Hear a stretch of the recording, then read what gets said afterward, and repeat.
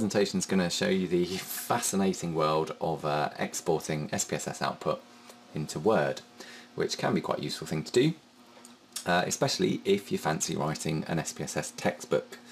Then it's an incredibly useful thing to do, and I heartily recommend that you all go out and write one. Okay, there's a couple of ways that we can do this. The first is we can export individual tables or graphs. So we've got our output here.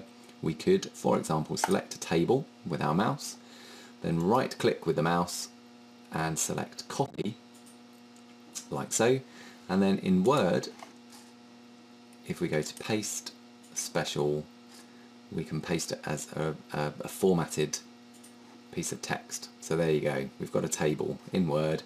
Looks absolutely beautiful. I think you'll agree. When I say beautiful, obviously I mean dull, but there you go. And once it's in Word, we can obviously mess around with it just like any other table in Word. So that's the first way to do it. We can do much the same with graphs as well. So if we selected this graph, right click with the mouse, copy, then in Word, paste special. And here we've got various options. We can paste it as a bitmap, for example, which is probably a reasonable thing to do, actually. Essentially, well, these options are much of a muchness in a way, but we can, for example, put it in as a bitmap like that. So that's the first way to do it, and that's fine if you want to cut and paste, you know, kind of small bits of output. But if you had a big output, say you wanted to, well, this is not a particularly big output, but if we wanted to export all of this at the same time, there is actually a function in the file menu called export.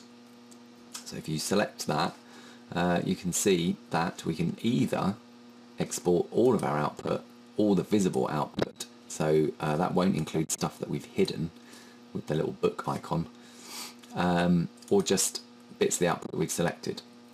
So let's go for all visible, because we don't want any of the log files that we hid in one of the previous movies. And we can export it in all sorts of ways. So we can export it as a PDF or as an HTML file, a PowerPoint presentation, or a Word document. The procedure is kind of much the same. So we'll go for a Word document. You can choose down here using a standard browse menu where you want to put this file, and you can give it a sensible name. So I don't actually know what a sensible name will be for this. Let's call it test, shall we?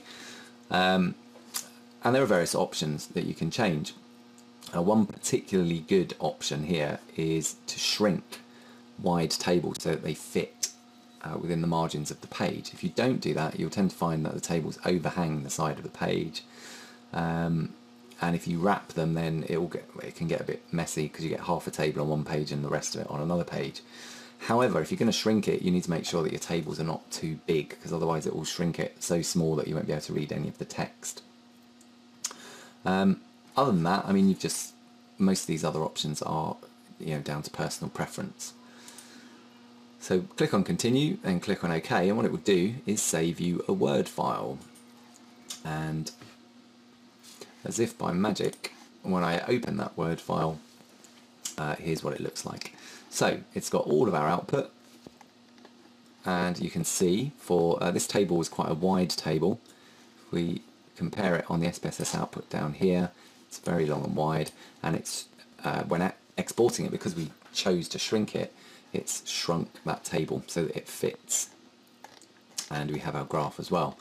That's a really straightforward way. If you want to export a lot of output into Word, then you can do it in one go, which is pretty handy, really. No, honestly, it kind of is.